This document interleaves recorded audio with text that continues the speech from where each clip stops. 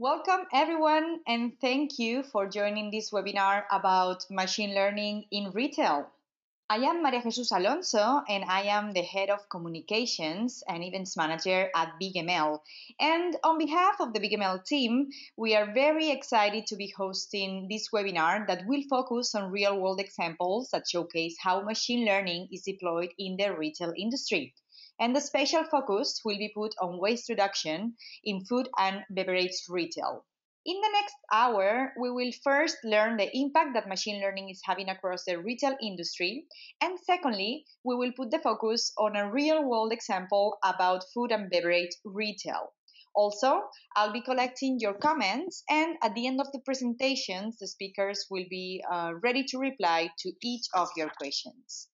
Finally, let me also mention that more than 350 people registered to join this webinar from all around the world. So thank you very much for your trust and interest in this event. And we do hope to meet your expectations while you enjoy the sessions from the comfort of your home or of your office.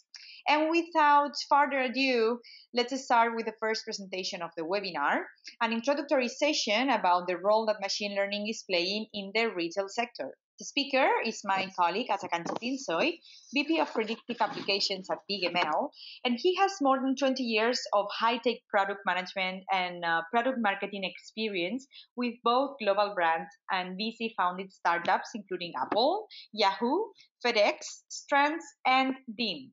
At BigML, he works closely with customers and prospects in identifying predictive use cases, proposing machine learning solutions, as well as deploying and measuring them.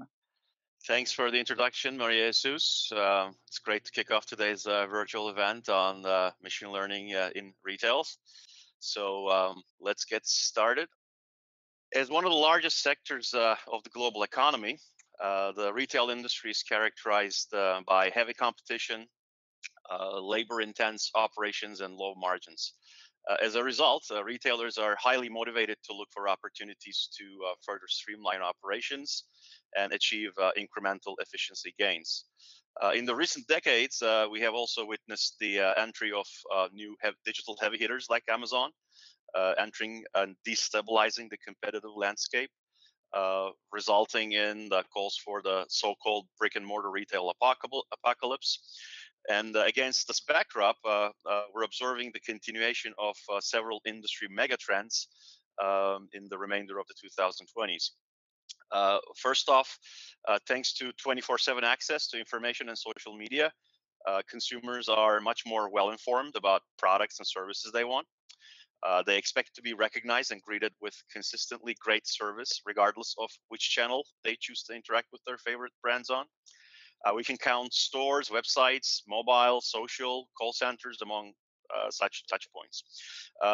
This is known as omni-channel retail, and it means retail firms must break their internal departmental silos to form a 360-degree view of their customers by collecting all the relevant data. In short, being multi-channel doesn't cut it anymore. You have to connect the dots and truly integrate these channels to thrive. The good news is that those companies that can get there are rewarded by extra spend from customers.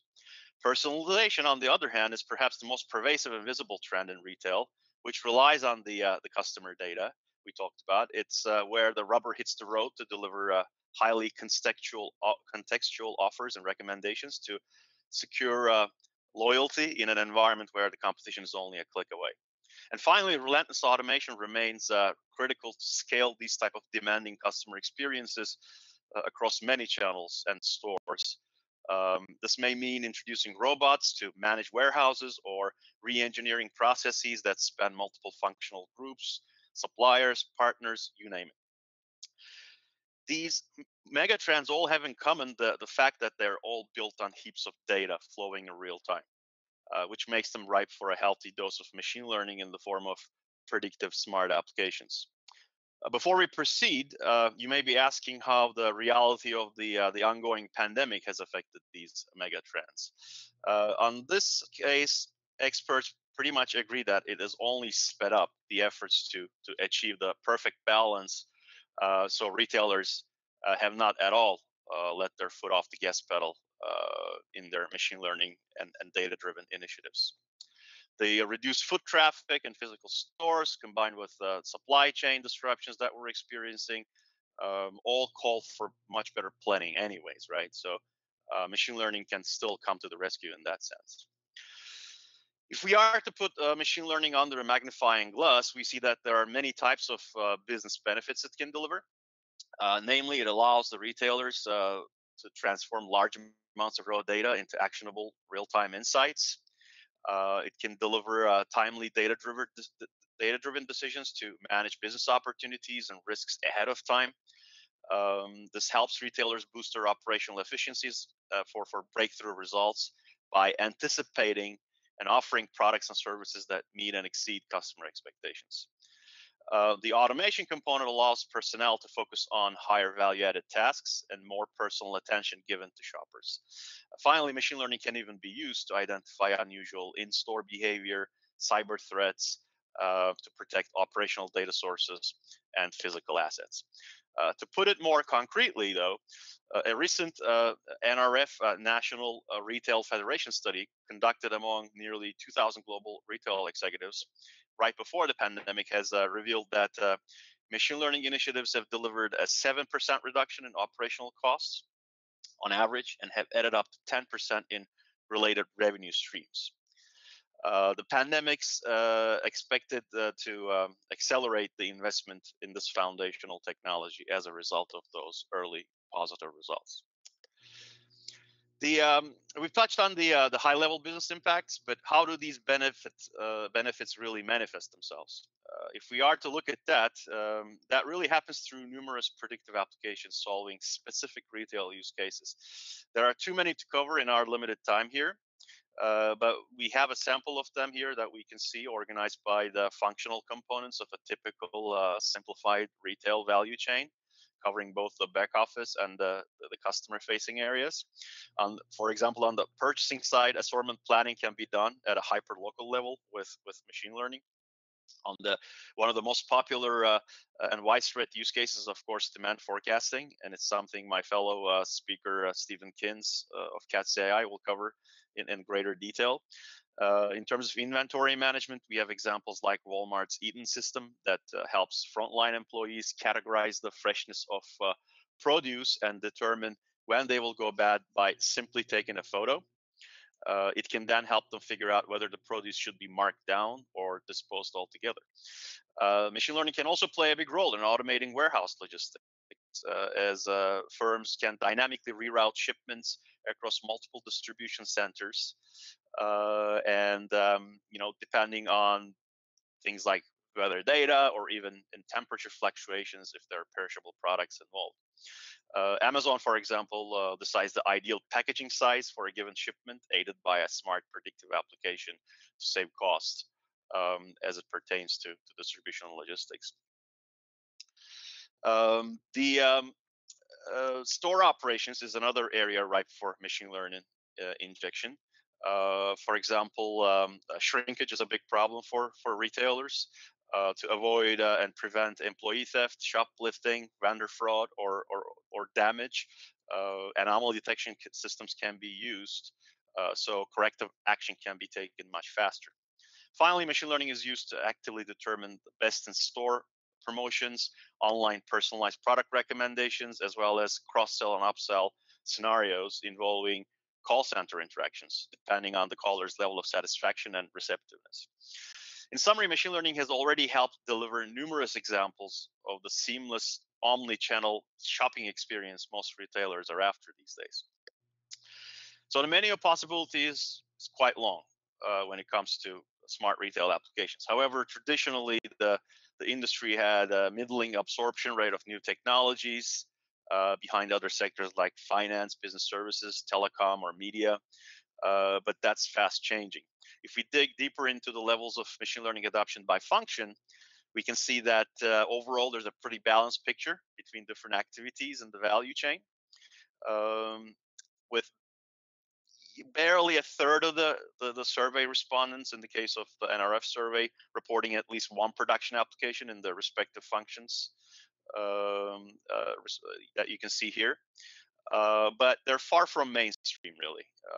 The gray areas here, they're also notable in the sense that the executive surveyed mentioned those as additional investment areas that they plan on developing new initiatives towards. So it's sort of a mixed picture here with some good early examples, but again, we're far from being mainstream across all the different functions that machine learning could be injected into. One real life example of a retail machine learning use case from the BigML ecosystem is the promotion cannibalization analytics solution our partner in Europe, A1 Digital, launched for a European supermarket chain. We covered this on the BigML blog. The link is here if you would like to find out more about it. The smart application analyzes how promotional products impact the sales of other non-promotional products. For example, a promotion on chicken breasts had significant negative effects on the sales of beef steaks and turkey products to the tune of more than 20% within the period of the analyzed promotions. With machine learning, such scenarios can be anticipated well in advance, right? And the replenishment cycles and demand planning can adapt to it accordingly to minimize waste or maximize overall sales. This is especially important when the products of interest tend to spoil fast, as was the case for these food items. In the solution, the BigML platform fully automates the time-consuming work of hand-tuning machine learning models and executing complex custom workflows that span multiple machine learning techniques such as regression, association discovery, anomaly detection, etc. As demonstrated in many commercial applications, machine learning software platforms such as BigML are proven to accelerate the adoption of machine learning use cases.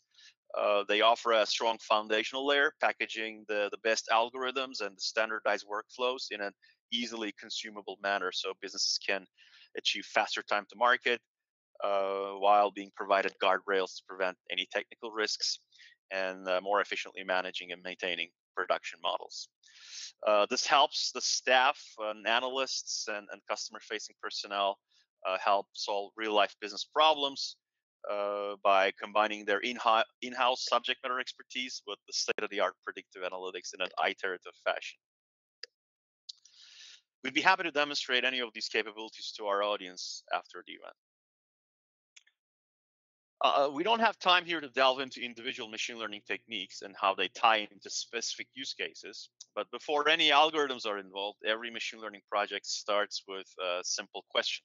It helps you basically create a problem statement about the problem you're trying to solve. Very quickly here we see some example questions a retail analyst or a marketer can pose that can ultimately be set up as fully automated custom workflows on a tool like BigML. Should these fresh produce be marked down, as we heard some prior examples about? What is the lifetime value of this customer? So I know where to stop as it comes to marketing offers. How many cases of a particular product will sell next month? Are these customers similar? If so, can I segment them together and send them the same offer? Is this product review real or fake? A big problem on the online store side, where sometimes certain brands do not play fair, or they may be using bots. And what are the necessary conditions that can be tied to high net promoter scores so we know what we're doing right and we never lose sight of that? Before I conclude my presentation here, there are a few takeaways that will hopefully get your audience to think, that our audience to think on their feet as they put together their plans pertaining to machine learning in the next year.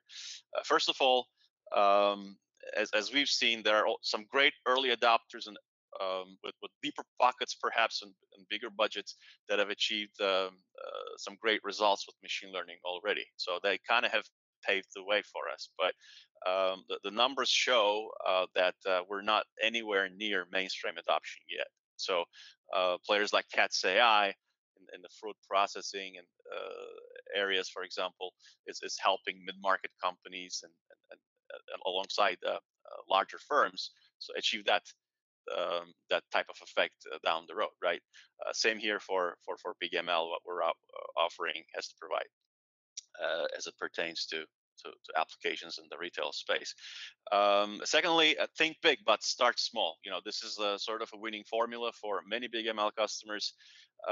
If you do it right, the smart applications can over time create competitive differentiation for you, because you get to know your customers better and you get to act on events taking place in a real life stream of data much faster. So think strategically as you set off on your journey, but start with a very concrete, measurable, easier to launch project that the whole organization can easily digest and build confidence with. Thirdly, the successful machine learning applications in retail are not about eliminating the human workforce. Time and again, studies have shown, including some published on the Harvard Business Review, that this is a very short-sighted way to look at it. And actually, the human expertise is very critical in developing and continuously improving machine learning models to get more and more accurate. So that human creativity component of subject matter expertise is very critical. It's not an optional part of the overall solution. So think man plus machine. Finally, as I've said before, machine learning platforms can really accelerate your efforts and journeys in terms of not taking any wrong turns or ending up with dead ends and having wasted a lot of resources.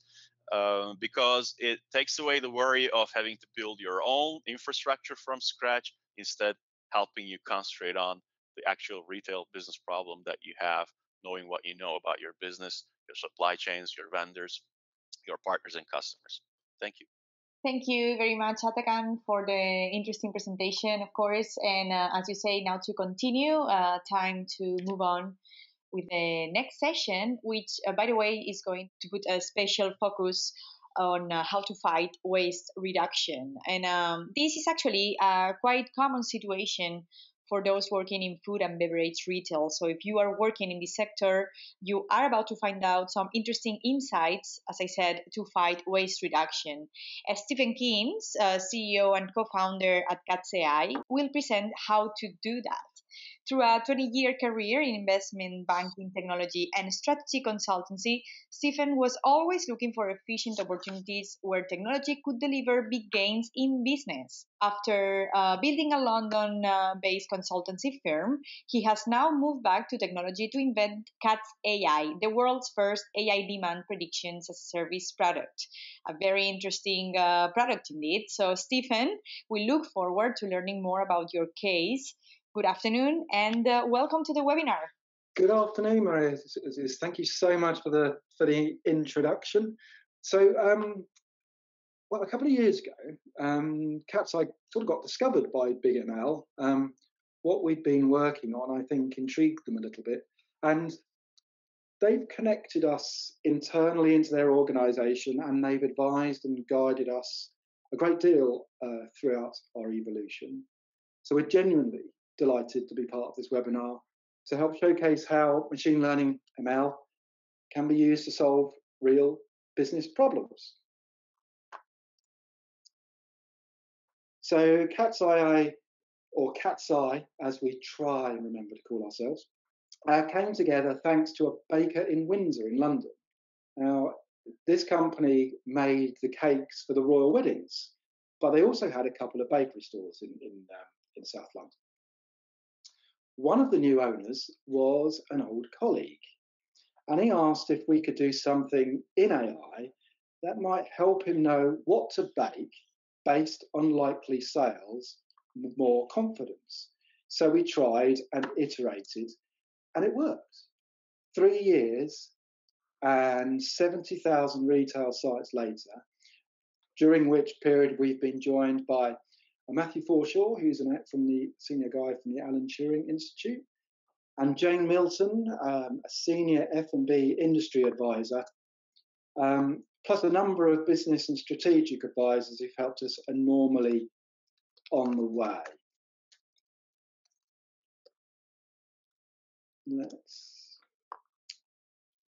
So we've been supported by UK Innovation, Machine Learning Garage, part of the Digital Catapult Group.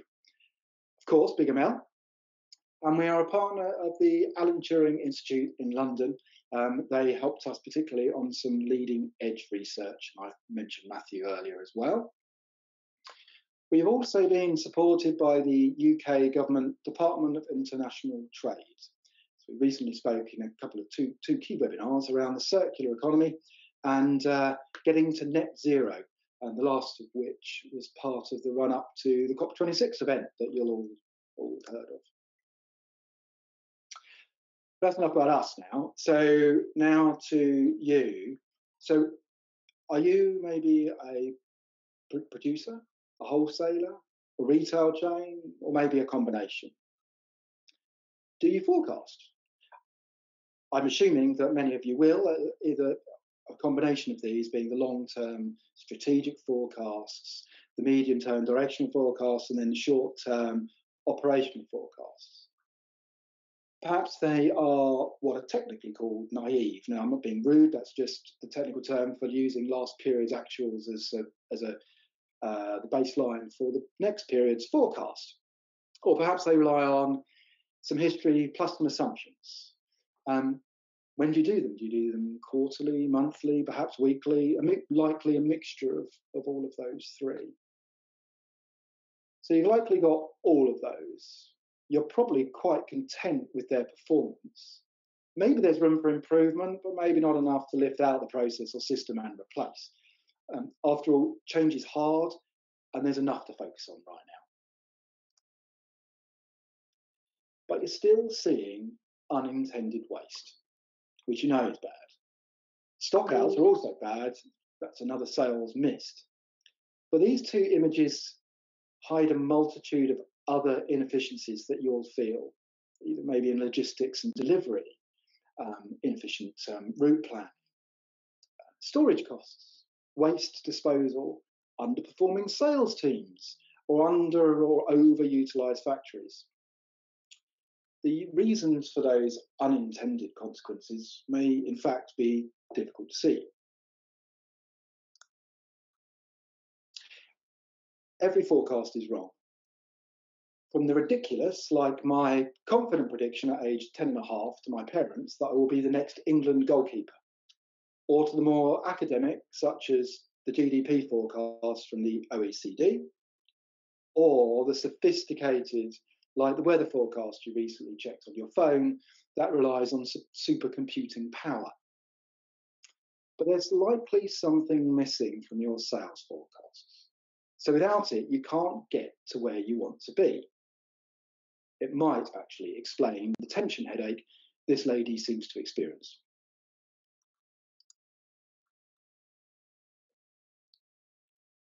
Naive or indeed sophisticated statistical forecasts, by their very nature, don't react to future influencing factors. So the less the forecast looks forward for those future influencing factors, and the more it relies on history, the greater the likelihood of those errors building as the day in question gets closer. And those errors add up every day, for every location, for every product. And they compound into material damage to the environment through waste, or your bottom line, again through waste or lost sales. So we're going to be talking about sales in physical locations. So this is a shop, a baker, cafe, a supermarket for food and beverage products. And we've got an overly simplified system here, but perhaps you're part of it. The producer takes orders from the warehouse or distributor who takes orders from the retail site. The retail site is the only one with any true visibility of actual end customer demand at that location. Different planning assumptions need to be made at each part of the chain. But those assumptions are based on signals from the first degree customer at best. They are likely uninformed by insights from the second degree customer, the customer's customer. As assumptions diverge, so the bullwhip of error radiates up the chain.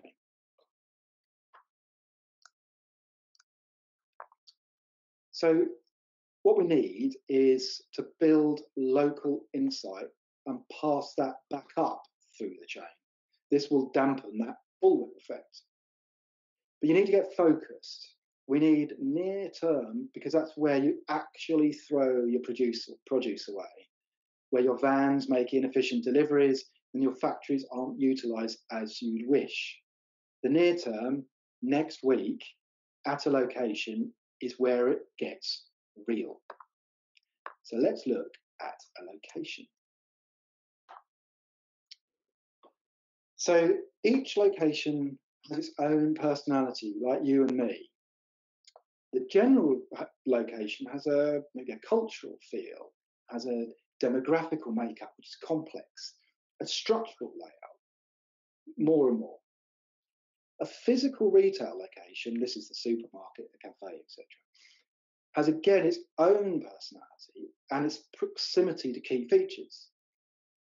Perhaps it's near a railway station, in an airport, or on the edge of a countryside. Some of these features are fixed, of course. Others are very dynamic. Perhaps even on any particular day, the weather, the traffic, the front of house staff might change. Now, what about the produce you're selling?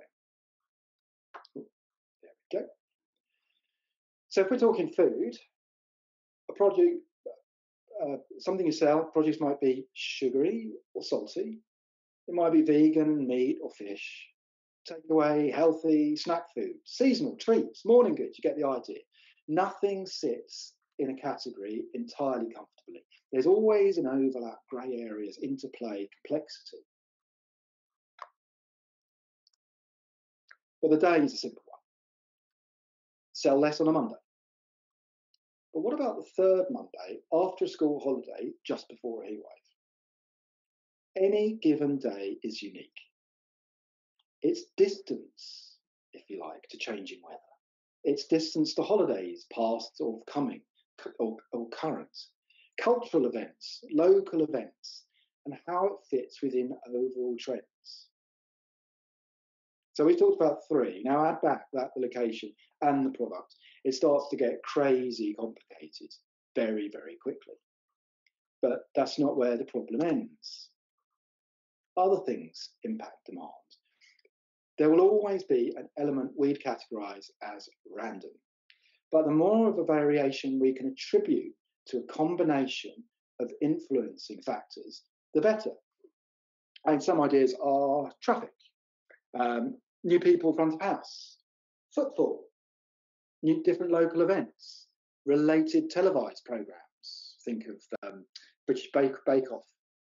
Then, of course, promotions and marketing campaigns, and omni-channel. The list goes on and on. The trick is perhaps to know where to stop. But once you're past maybe one or two of these influencing factors, it becomes far too complex for us as people and beyond any most complex software as well. But there are patterns in there somewhere. It's just we have limited chance of finding them. Maybe we can find one. Good example, the sale of soup goes up on a cold day, or the sales of office lunch deals go down just before a bank holiday weekend. We might actually feel that these are useful, but they are likely to be rudimentary and actually can be misleading. Correlation is not necessarily the same as causation after all. But there's likely to be thousands, if not millions, of micro-causal patterns just waiting to be found in this soup of complexity. So, catsAi use the tools with BigML to seek out those patterns. We use many of the new suite of the BigML capabilities. Atakan's already given you a quick overview of some of them, so I'll just give you a few real examples of how we use them. So topic models, NLP, hunt for the patterns in the naming of products. So we can disaggregate features such as it's a treat, it's salad, it's got salt, it's salty, it's sugary, comparing against thousands of other examples. Or sophisticated clustering helps us group millions of sales examples and tag against likely causal patterns. Association models are cool. They give us an if this then that type insight. So maybe if the temperature is less than 20 degrees midweek and we're far from a holiday but likely rain tomorrow, then there is a probability of sale downward pressure. The kings of our solution are the neural networks and deep random forests that populate the bespoke models we create. I suppose you could call what we do multivariate time series forecasting, but we've added and added and added and added layers on top of that approach. But these are our master pattern seekers. It's a complex machine learning team of tools that comes together to find causal factors that can be used to effectively make predictions in the future. But to make those predictions real, you've got to get focused deep into the detail. Every location, every product, every day, analysed across perhaps tens or hundreds of interrelated influencing factors. But catsAi can give you a simple answer, a prediction, one number per product, per location, per day. In short, there's no complex graphs to decipher. It means you can get on and make more informed decisions using our number as an input.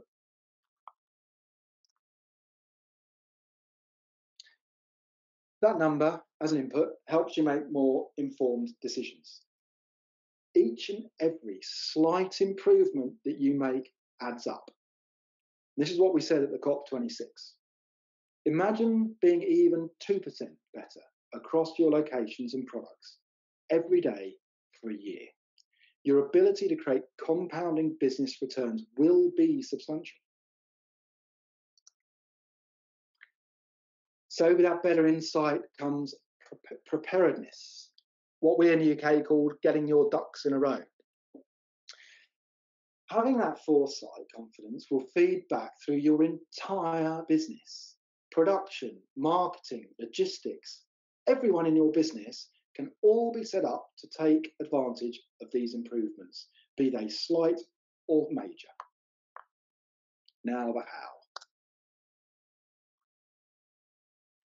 So as Maria Jesus said in her introduction, we've got what we think is the world's first demand predictions as a service product. So we take care of all of the complexity and we can fit into your organization seamlessly. We can take tens or even hundreds of influencing factors into our models without you having to worry about it. We're a repeatable process with 100% STP.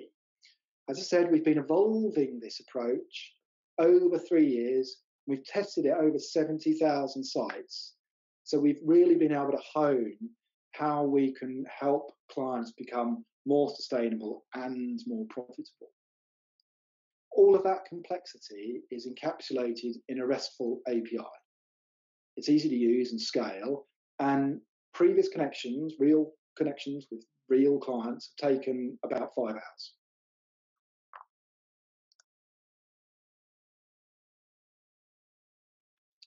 So some return on investment examples, if you like. So major food producers with our predictions could have reduced their van visits, which were in the tens of thousands a day at least, by visiting some sites less often. They therefore could optimize their route planning. So again, it was a small change, but it resulted in 25% less visits. By having more confidence in their focused planning, another distributor was able to ensure they can balance returns and stockouts more effectively. They reduced their stockouts by at least 75%, and their waste was dramatically reduced by up to 80%. But these are big companies. What about smaller companies? So the business case of a family-owned baker was also substantial. savings were equivalent to 10% of their revenue, and they were there for the taking just by managing their waste downwards, by making small improvements every day for a year.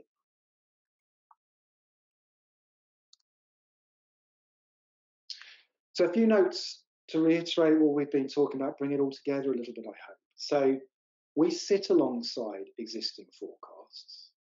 We don't ask you to swap out what you're doing now. We can actually use the insights that you can bring from your forecast into our models.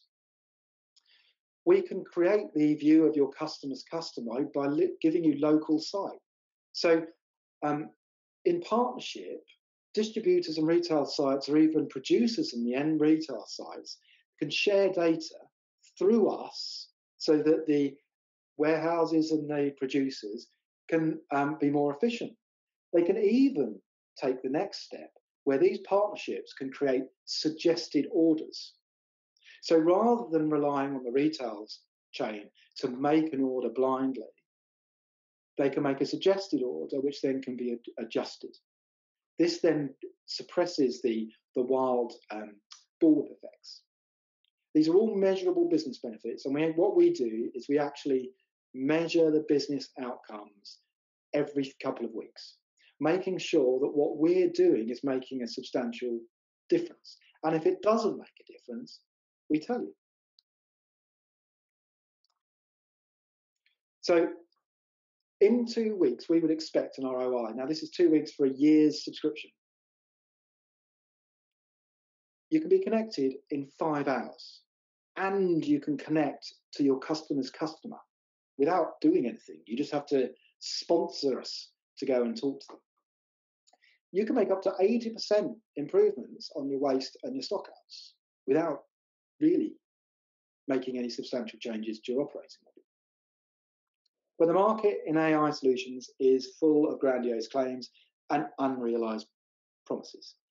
So that may make you understandably skeptical.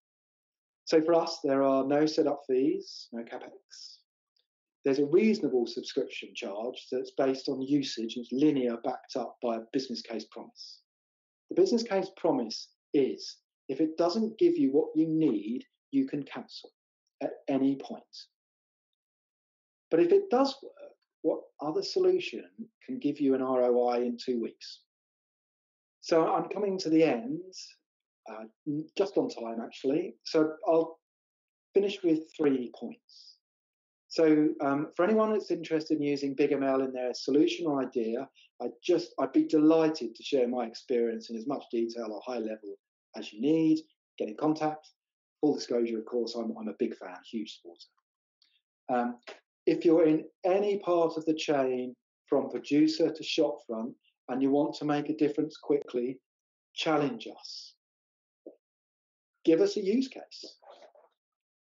Are you a software provider in that chain? Do you need to show an AI capability, or perhaps you want to give your clients something extra? Talk to us. Here are my details, and you can find me on LinkedIn too if you like. But on that note, thank you very much for your attention, and I'll hand back to Mario Jesus and Atakan.